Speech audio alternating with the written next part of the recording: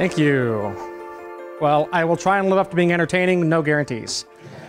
So a little bit about myself. I am the second oldest of, got 5 kids. I'm a military brat. And so is anybody else here a military brat or part of a military family?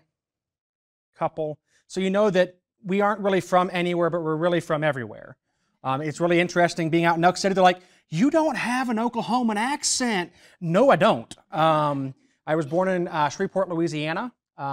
Lived in Germany when the wall came down. Lived in Oklahoma in 3rd grade and then again in 6th grade because Dad had to retire at Minot in 4th and 5th grade. So a little bit of everywhere. A little bit about my family. My dad's a convert.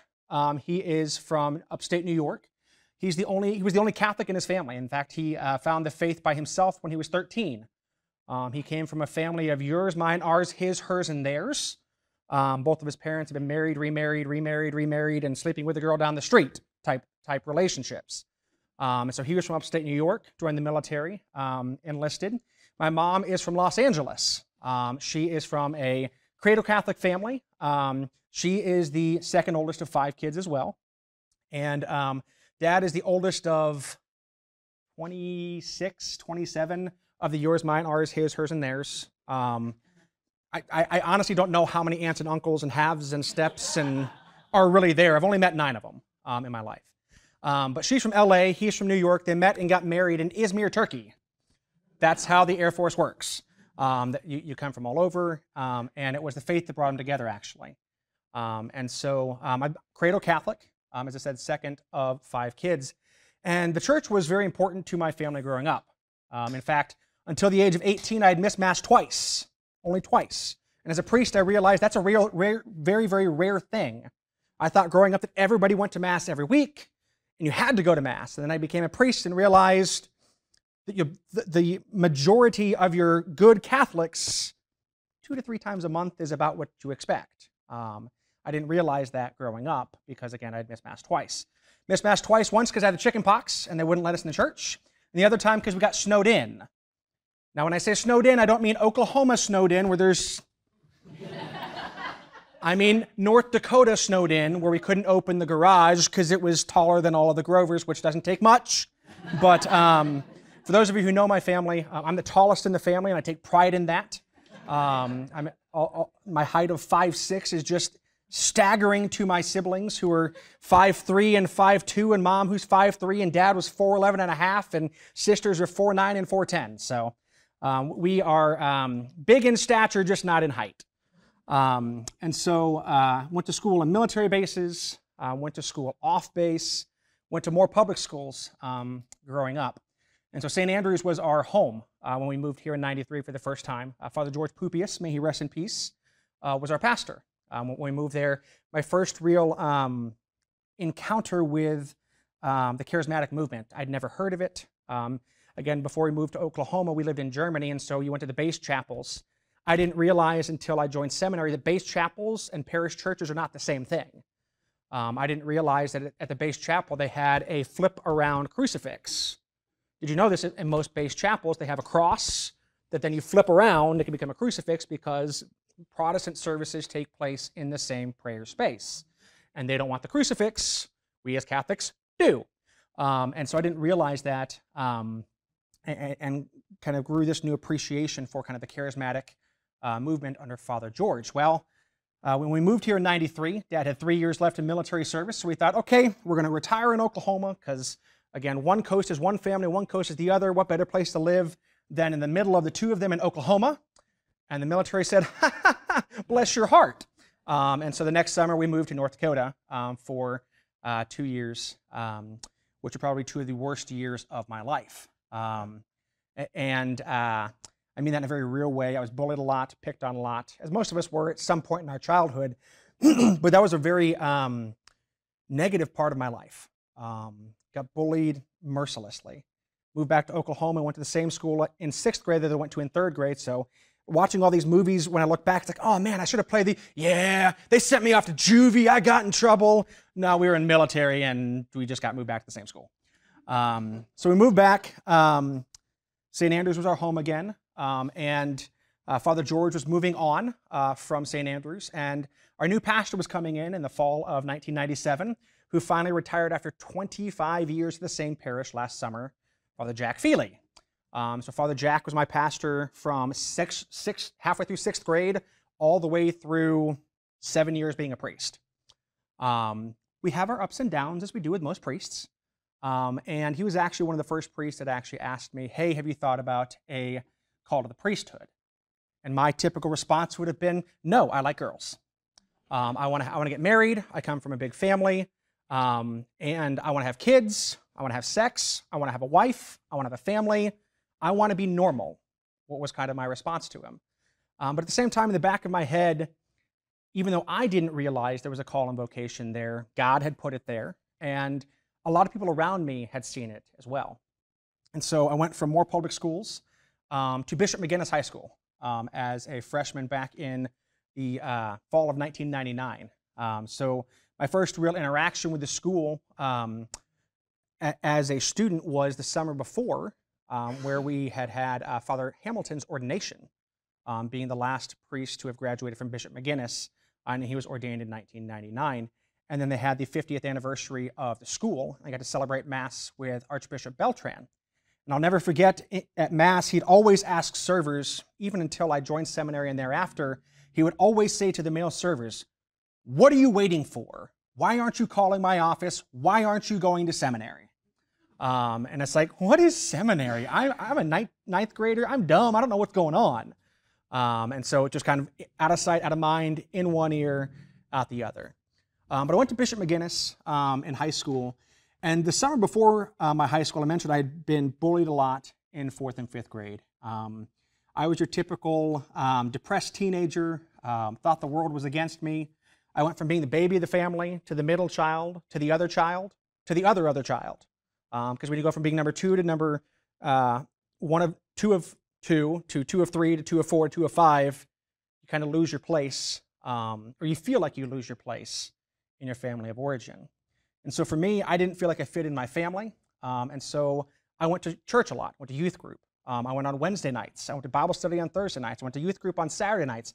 I went to religious education on Sundays, and you think, oh, very holy Catholic kid. I hated my family.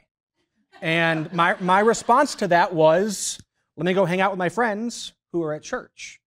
And so by the grace of God, there was a Catholic Heart Work Camp that we were going to the summer of 1999 in Mesa, Arizona.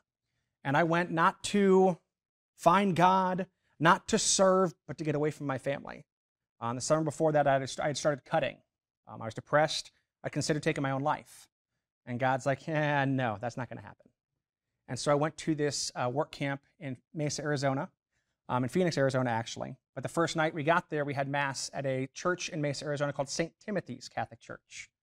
Some people may have heard of it. Some people may not have. Life Teen was founded there. And so we went to Mass there. And I'll never forget, the psalm from Mass that day was Psalm 23. And the refrain, the version that they took was by a Christian artist at the time known as Kathy Tricoli. And her version of Psalm 23, the refrain goes, even though I walk through the valley of the shadow of death, I will fear no evil, you are with me. And that stayed with me, that version of it, that refrain, for about 6 months, to the point where I could sing it, didn't know who sung it, didn't know where it came from. My parents heard it enough that my dad actually found the CD, dating myself, but the CD that it came from, and that was my Christmas present that year from my parents, was a CD with that version of Psalm 23. And it was in the middle of that Mass, I broke down. I didn't know what had happened. I came back completely different, to the point where my older brother, Chris, who's now a lieutenant colonel in the Air Force, said, Danny, what's wrong with you? I was like, what do you mean what's wrong with me? Nice to see you too. He's like, you're smiling. I haven't seen you smile in a long time. Something has changed. In hindsight, as we always say, hindsight's 20/20, God had, for the first time, I'd allowed him in without realizing it. It's that old saying, you open a door and the Lord finds a way in. And so I had opened my heart for the first time really to receiving the Lord, cradle Catholic, but had never really understood the idea of having a relationship with God. I knew a lot about God, but I didn't really know God. And so when I went to Bishop McGinnis, met my faith continued to grow. I went on every retreat that I had to go on. I went to Kairos and then became the rector for Kairos my senior year. I was voted most likely to join the seminary. I'd never heard of really seminary by my senior year in high school, which is why I kind of pushed things off. And so when I graduated from McGinnis with a 3.9 GPA, I'll take it. I went off to OU, didn't know what I wanted to do. And so my mom, again, hindsight is 20/20, and honor your father and your mother. My mom said, hey, Danny, you really don't know what you want to do. Wouldn't it be better if you go to community college first? Telling a 17-year-old they don't know what they're doing, good luck. My response, and again, I look back on this and say, oh, cannot believe you were that prideful, cannot believe you said these words to your mom. Mom, community college is for those that can't make it in the real world. Forgetting the fact that my mom herself had gone to community college for 2 years. And so I went to OU, thinking that I knew better than everything. And after 3 semesters, I dropped out with a 1.3 cumulative GPA. A lot of it had to do with I didn't go to class. It wasn't partying, it wasn't alcohol, it wasn't girls, it was video games. I was born in the wrong generation. Nowadays, you go to college to play video games and get scholarships for it. Back then, you go play video games and you fail out of college. So it's a crazy world we live in. But I also stopped going to church. If you've ever been to OU, you know it's not very far from Walker Dorm to St. Thomas More. I didn't go. My roommate was Catholic. My brother was Catholic, still is Catholic. But I just didn't go to Mass. Even though it was free meals, I didn't go to Mass. I played a lot of video games. I worked at the Burger King on campus and didn't really know what I wanted to do with my life. And so I'll never forget, I went to the Olive Garden in Norman one day, my 3rd semester, to my parents and said, I think I'm going to drop out of school. To which I was expecting, no, you can never do that. They said, yeah, that's a good idea because we want to stop paying for you to waste your life. It's like, touche. So I came back home with the notion that I can take 1 year off. Anything more than that, I will never go back to school. I just know the way that my brain chemistry works. It's not going to happen. Just took a year off, worked for an asbestos abatement company that did air quality control, and worked for them for a year. Hated every moment of it, but got paid, got a car. 20, 21 years old. What more could you ask for than to have all your bills paid and to have a free car that they pay for the gas and they pay for your food? Awesome, right? Not when you make $1,500 before taxes a month. But I didn't really know much better. And it was during that time that I'd really kind of, for the first time, considered a vocation. Because we put the pumps out in the morning, check them every few hours to make sure they were still running, and then I basically had 6 to 8 hours a day to do whatever I wanted to as long as I was sitting in the office. I read every book, I watched every DVD, I played every video game, I got bored, so I said, you know what? I've never read the Bible. Never read it cover to cover. And so I went thinking, this is the best way to read the Bible. You start with Genesis, you end with Revelation. There's nothing better, right? Obviously, no, that's not quite really the best way to go about it. And my pastor at the time told me that in a way that I wasn't ready to receive it. He was asking me about one of the stories from the book of Genesis when I was trying to tell him what I was doing. And sometimes what we hear and what people say aren't always the same thing. What he said was, hey, Danny, think before you speak, think before you act. What I heard was, Danny, you're a moron, you're never going to succeed. And when you hear that from the pastor, the first thing you want to do is, the heck with you, I'm out of here. And so for about 6 months, the idea of a vocation was off my mind. And this was two years before I actually joined seminary. And so I stopped working with that company, had to go to church because I had to move back home. And Dad's rule was always my house, my rules. Live under my roof, you go to church. In fact, when his mother lived with us multiple times, she went to church because she lived at the house. Little did I know until after I joined seminary, until after she had already passed, that 5 years before she died, she actually became Catholic because of Dad's prayers and influence. And so when I was living at home, working for DirecTV technical support, so if you called from 2005 to 2007 DirecTV technical support for resolution specialist, you talked to me. And you never really know what things God's going to put into your life to kind of help you down the road. Working for DirecTV made me a better confessor, made me a better pastor, made me more compassionate, and made me the person that everybody goes to for IT. In fact, I remember First semester in seminary, when we were at Conception, our DirecTV sports channels weren't working. And so the rector comes to me and says, hey, Danny, you used to work for DirecTV, right? Yeah, fix it. Because we were only getting Big 10 channels, and we weren't getting Big 12 channels. And in Missouri, that's back when Kansas and Missouri were all still in the Big 12, you got to get your football games. And so I called up my buddy who was working, like, hey, do me a favor, look at this account, fix this. Right away, got our games. But I learned, long story short, to kind of use those different gifts, talents, and skills that God had given to me as a child, as an adult. And so I was going to Oklahoma City Community College at this point, living at home, paying my way through school, because my parents said, well, you've spent all the money that we had put aside for you, and you've wasted it. So if you're going back to college, it's on your dime. So I was working 40 hours a week for DirecTV, going to classes, 3 to 4 classes a semester. I had a 4.0. It's amazing what happens when you actually go to class. And I remember one fateful day, I was driving home from school, put my blinker on to turn south on May, coming out of Oklahoma City Community College. The thought that came to me wasn't, I want to be a priest, wasn't, I want to be a seminarian. It was the most prideful thought that I could have possibly ever had. I wonder how long the autobiography for the application for seminary is supposed to be. That was the thought that came to mind. And again, you open your heart a little bit and the Lord will kind of kick his way in. So I called Jean Mulligan, who's the vocation director, the secretary in the vocation office at the time, who's now Anna. And I said, hi, this is Danny Grover. I tried applying for seminary a few years ago. Strange question for you. How long is the autobiography supposed to be? Expecting like 15, 20, 30, 40 pages? A page and a half? It's like, I've already got 17 pages. She said, you aren't that interesting. Trim it down.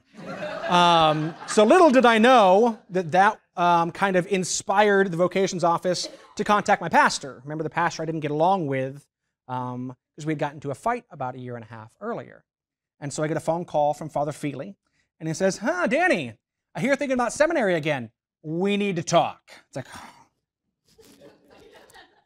I would rather hear I'm upset with you than we need to talk. Those are just words you don't like to hear in any relationship. And so we went and sat and talked for about 3.5 hours. Had one of the best conversations I've ever had with Father Feely in my life. He told me about his own struggles with his vocation, how he'd be kicked out of this seminary, kicked out of this diocese, kicked out of this seminary, kicked out of this diocese, but that he knew that he was called to vocation.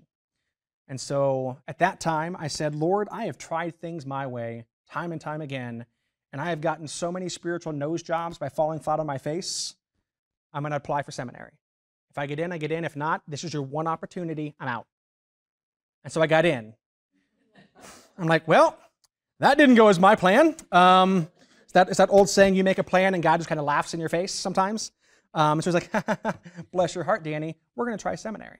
And so I went off to seminary. I'll never forget, after my first semester at Conception Seminary, calling up Father Novak and saying, I don't think this is for me. I just don't know if this is going to work. And he said something to me that stayed with me throughout my whole 8 years of seminary. He said, Danny, every day is not going to be easy. As long as you feel 51% called, don't leave. And that stayed with me. And so from then on, I always kind of took a litmus on those bad days of I'm at about 73%, but I'm not at 50. I'm still above 51. And so I'd kind of go back and forth with myself, kind of assessing, do I feel called? Do I not feel called? And so when I met with Archbishop Beltran to go through the seminary application, he said, I'm going to ask you for at least 1 year. Give us 1 year of seminary, and then if you decide you want to leave, you can leave after that, but 1 year. And so he also said, the beauty of seminary is it's a place of discernment. And when you're discerning, you don't have to really commit until you make your vows of diaconate. My problem was I took that to heart and didn't realize that I had wasted the first 3 years of seminary because, hey, Archbishop Beltran said I don't have to commit, so I had 1 foot in, 1 foot out.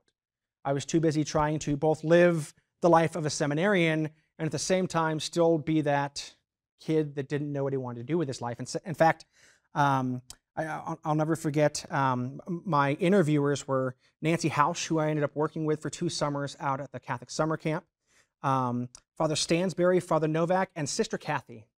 She was terrifying. She was one of the most terrifying, not Sister K, no. Yeah, she was the school superintendent when I graduated high school, but no. Sister Kathy, it was one of those where I never felt more intimidated by a woman in my life than when I interviewed with her.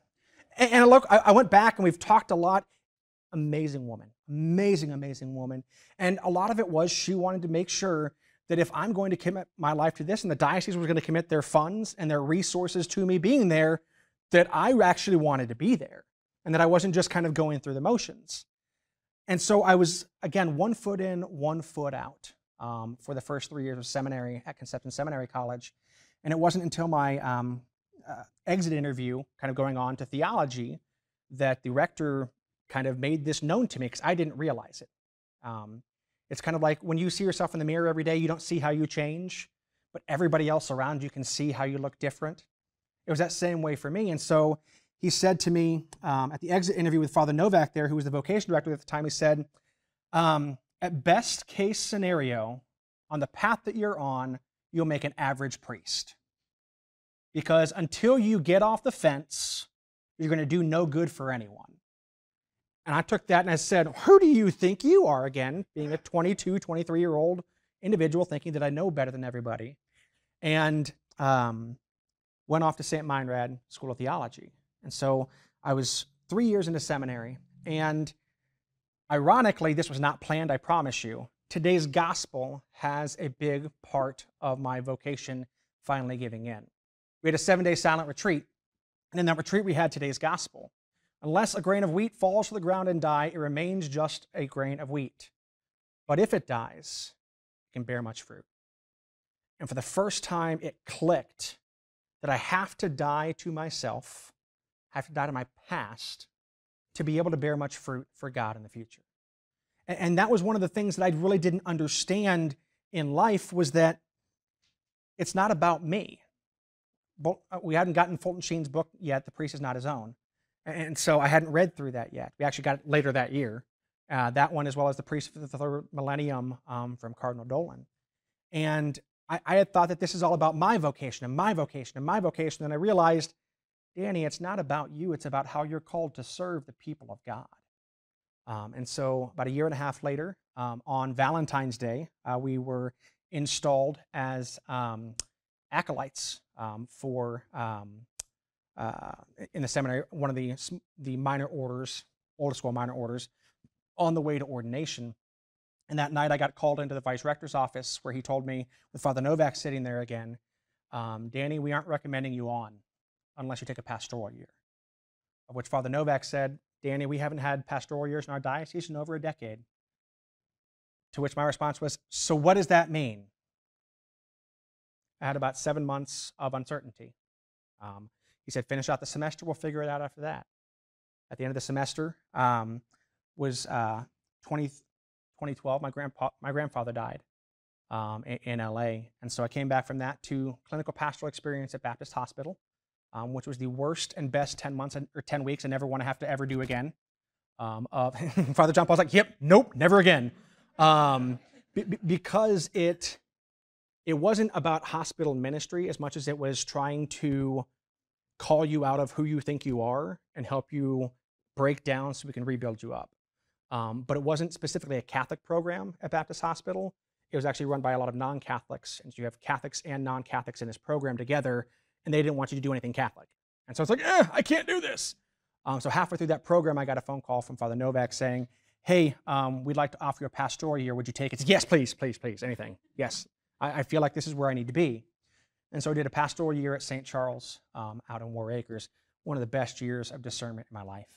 I am not, it's one of those, I am not a smart man academically. Academically, I've always struggled because I have ADHD, and so it's hard for me to focus. And so even in class, and Father John Paul can attest to this, I'd be playing video games on my laptop while taking notes because I can't focus on one thing. And so getting me out of the classroom and into the practical environment of, here, let me teach. So I helped out with confirmation. I helped out with RCIA. I helped out with teaching second grade. I worked in the school. I did this. I was all over the place, and I loved it. But Sundays for me were like 17-hour days. And I thought, man, that's exhausting, but it is so amazing to do the will of God and to do this. And so I went back after my pastoral year, and the seminary gave the same response that my brother had about 15 years before and said, what happened? What changed? I said, well, you finally got me out of the classroom, and now I know what it is I need to learn to be able to be a good, effective, holy priest. Went back to St. Meinrad. Last 2 years of seminary were a breeze, were amazing. I was actually made one of the prefects of, they split us up into houses like some of the junior or the grade schools do here. So we had Matthew, Mark, Luke, and John, go figure. So I was the prefect of the house of John. My diaconate year there did amazing. And my first year as a priest, I was assigned to St. Joseph's in Norman, thinking, okay, I'm going to be an associate for 5 to 10 years, because that's the average, right? It's not. But that was my assumption. And so when I got a phone call in May of 2016, right after in my first year of ordination, I was sitting in the hospital. I had just checked myself into the emergency room because I was experiencing vertigo for the first time. Not a fun feeling for those of you who've had it. It's one of those like, the whole world is spinning. It's like, I didn't have any alcohol, didn't do any drugs. Why is the world spinning? What's going on? And so I'm getting my blood pressure taken, and I had a Fitbit at the time, and I see on my Fitbit, Archbishop Coakley. They said my blood pressure went up immediately. They said, what just happened? I said, well, the Archbishop's calling me. It's like, well, ignore him. It's like, easier said than done. So I ignored the phone call, and they let my heart rate come back down. And I called him back. It's like, hey, Archbishop, this is Father Grover. How can I help you? Well, are you in a good place? Like, well, I'm in the hospital right now. Are you okay? Well, I don't know. I've got vertigo. And, well, should I call you back? It's like, I'm not going anywhere. What's going on? He said, I'd like to ask if you would accept the assignment to become the new administrator at Corpus Christi Catholic Church, St. Robert Bellarmine Catholic Church, and chaplain at Bishop McGinnis. To which my first response was, you know my dad is the campus minister at McGinnis, right? He said, you guys can figure it out. I said, well, yes, Archbishop, I guess I'll accept that. I wasn't expecting to move this year. It's like, well, we weren't expecting to move you either, but this assignment will be active on on June 28th in just 6 weeks. Would you accept it? Yeah, yes, Archbishop, I will. So little did I know I would be an associate for literally 365 days. I moved into the rectory at Christ the King for my first year as the administrator at Corpus Christi, St. Robert Bellarmine, and chaplain at McGinnis, of which I had to get the rectory ready at Corpus Christi. It's the original rectory of the building. There was mold, there was asbestos, there was just horribleness in the basement that we had to get all cleared out. Moved in with no air conditioning, no heat, no central heat and air. Even by the time I moved out 2.5 years ago, we had window units and heaters because it's one of the poorest parishes in the diocese. And so I moved in and spent 5 awesome years as chaplain at McGinnis, 4.5 awesome years as pastor, well, 3.5 years as pastor, 1 year as administrator at Corpus Christi in Oklahoma City and St. Robert Bellarmine in Jones. And I've learned so much in the 8 years I've been ordained. Basically, looking back, I learned about 25% of what I needed to learn to become a priest by the time I got ordained after 8 years, which is crazy. When couples go through marriage prep and say, why do we have to take 6 months for marriage prep? We know what we're doing. It's like, the annulments and divorces I go through say that you don't. But it's the same way with formation. Even after 8 years of seminary, there's so many things you have to learn on the job. I didn't know what a finance council did when I became a pastor because I had never gone to the finance council meetings my 1 year as an associate. I had never done a budget before. I was actually told in seminary that you'll always have people at the parish that can do the finances for you. Like, obviously, you haven't been to rural Oklahoma because some of the parishes, it's the pastor is in charge of everything. You write checks, you sign checks, you're in charge of the books, you're in charge of the sacramental records, you're in charge of everything. Praise be to God, I haven't had that experience yet. But there's so many things you have to learn kind of as being a priest. And as a priest, it is the craziest life that I would never give up. I had gone into seminary not knowing what the word discernment meant. I thought discernment meant prayerfully thinking about something. I learned finally my last year in seminary, after I'd already been ordained a deacon for 6 months, that discernment is more of living so as to be. So if you're discerning a vocation to the married life and you aren't dating, you aren't discerning a vocation to the married life. If you're discerning a life to the priesthood and you aren't going around and either checking out religious orders or seminaries, you're not really discerning a vocation to the religious life. And so I wish I had learned that 7.5 years earlier. I think it would have made the first 5 years a little easier on me, though I am a little pig-headed, so I'm not quite sure. But my parents supported me throughout the whole thing. It was actually pretty awesome the last 5 years of seminary. My dad had started the diaconate program, and so he was ordained a deacon 9 months before I was ordained a deacon, and actually that would have been 10 years ago next month. Because the same weekend he was ordained as a deacon was my 10-year reunion from high school. My 20-year reunion is this week, so I remember it's very close in that time. I got to work very closely with my dad. He was the campus minister at Bishop McGinnis. I was the chaplain. So for 4.5 of the 5 years that I was there as chaplain, I got to work with my dad. My younger brother now teaches Oklahoma history at McGinnis, so we kind of joked around on the last 1.5 years I was there that it was become Grover High. Because we had Father Grover, Mr. Grover, and Deacon Grover.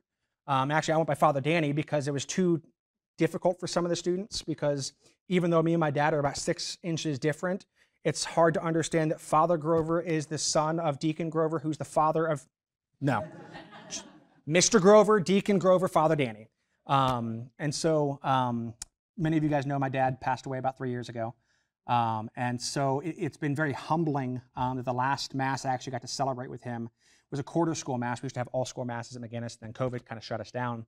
And again, hindsight, the Lord just puts the right things in your mind and in your life at the right time. I had preached on the serenity prayer. God grant me the serenity to accept the things I cannot change, the courage to change the things that I can, and the wisdom to know the difference. That was October 1st of 2020. October 14th, Dad died.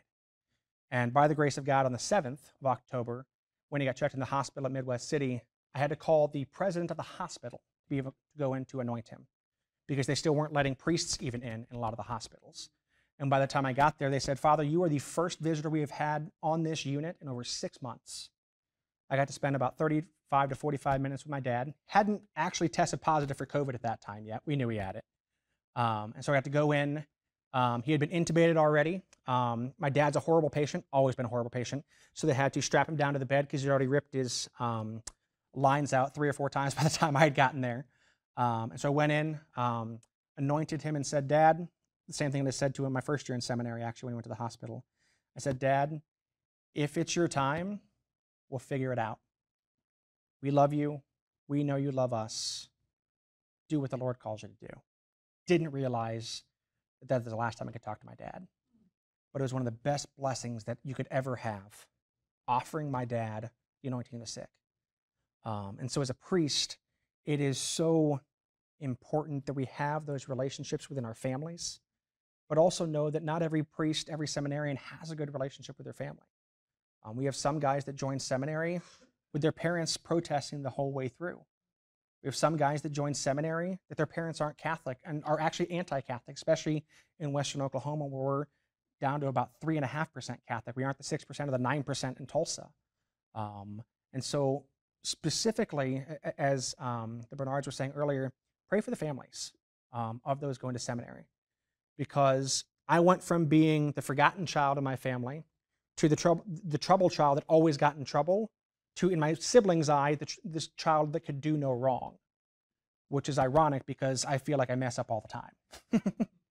But all of that to say, it's been a whirlwind going through seminary, even getting to seminary, and then the 8 years that I've been blessed to be a priest so far. I was talking with Father John Paul about retirement, because Richard was saying, "Yeah, retirement." It's like, yeah, 37 more years.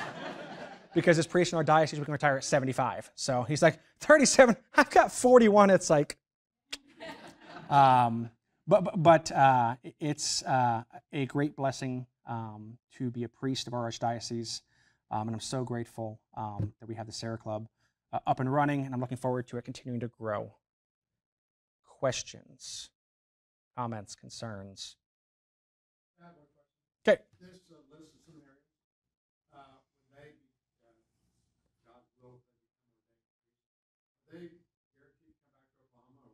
So the way that diocesan seminaries or diocese seminaries work, you'll go back to work for the diocese that you're going to the seminary for. So diocesan seminarians, yes. If they join a religious order, for instance, Father Simeon, who joined the Benedictines and then went on and became a priest, he will always be with the Benedictines, and so they may send him wherever. But for me and the guys on our list, they will always be part of the Archdiocese of Oklahoma City. Yeah, which is a whole lot bigger than people expect. Yeah. So if you've ever listened to Catholic radio, you've heard of Deacon Larry Sousa.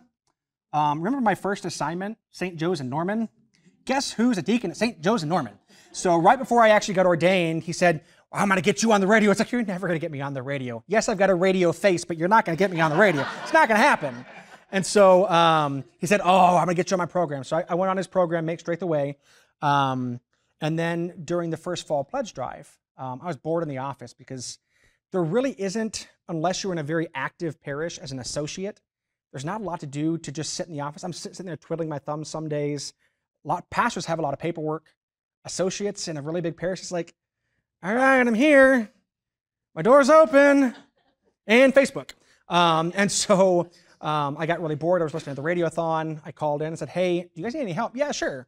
So I just went up to Tyler Media at that point, and that's kind of how it started. And so got in really good with Adam Minahan and David Niles, the Catholic Man Show. I'm actually in their fantasy football league right now, 2-0. And definitely rub that in if I beat them this year. And just trying to keep in contact with them. And Catholic radio has been a great blessing, so much so that we've actually got a radio station in Elk City that we're trying to grow. Because Christian radio was a big part of my pre-seminary discernment. K-Love, Air One, praise and worship has always been kind of my love language with God, really since that first summer that I kind of encountered God with praise and worship. And so praise and worship, to this day, when I do my holy hours at my house, I listen to it because that's how I speak to the Lord and the Lord speaks to me. There are so many things that I have learned listening to Catholic radio that it's like, that's a great way to put that. Or, ooh, I'd like that story. So I will actually listen to Catholic radio between my two masses in the morning and sometimes take something that I've gotten from Catholic radio and put it into my second homily. The Catholic Answers Live and all of the other programs that are on there are just so amazingly fruitful. And I've been the chaplain for the Catholic radio 2.5, 3 years now, I think. So it's been a great benefit. Other questions? Yes, Molly.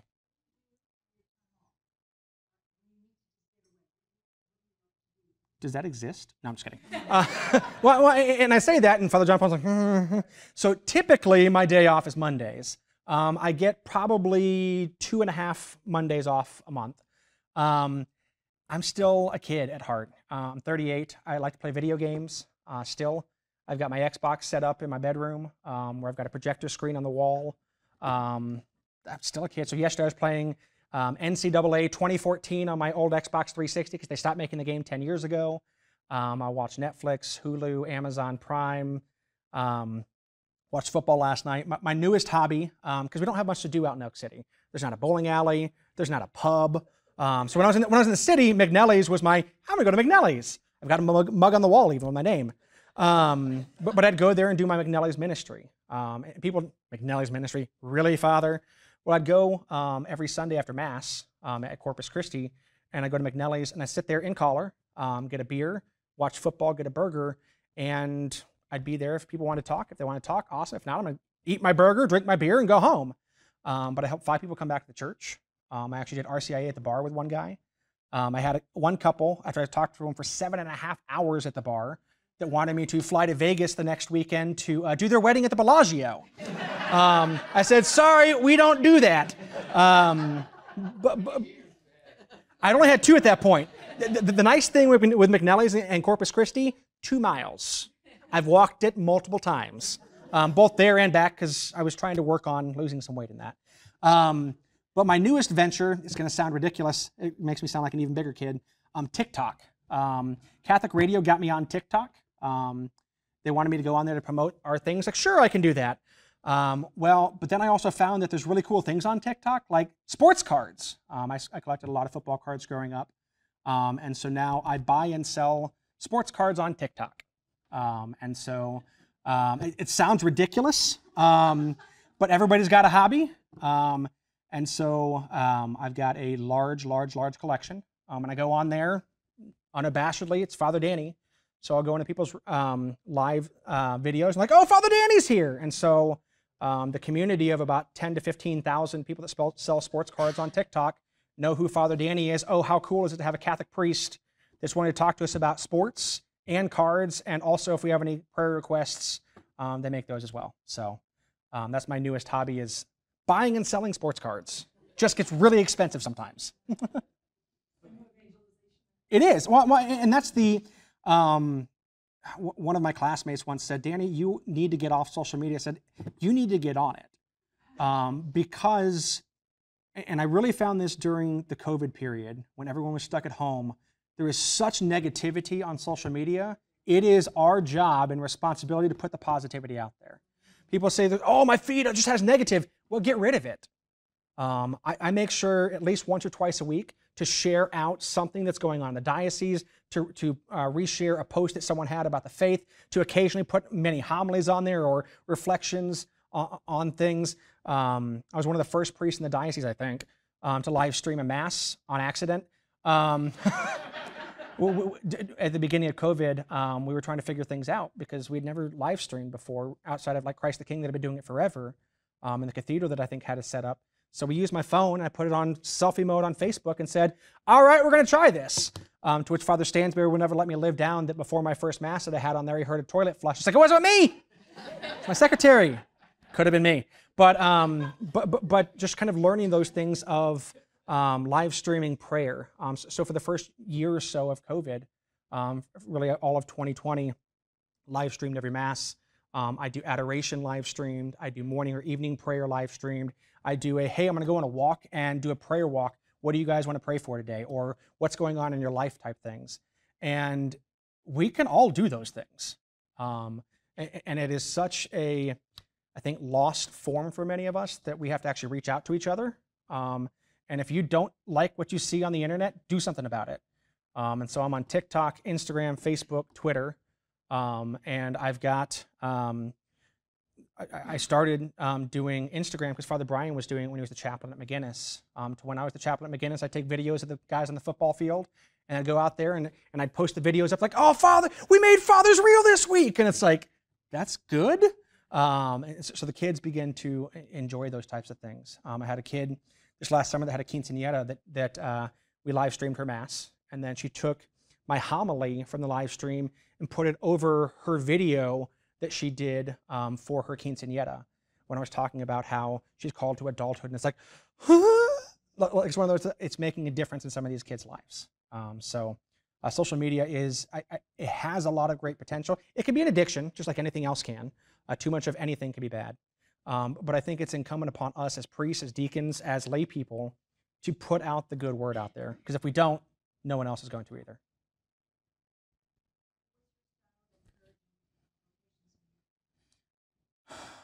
Hanging out with the kids.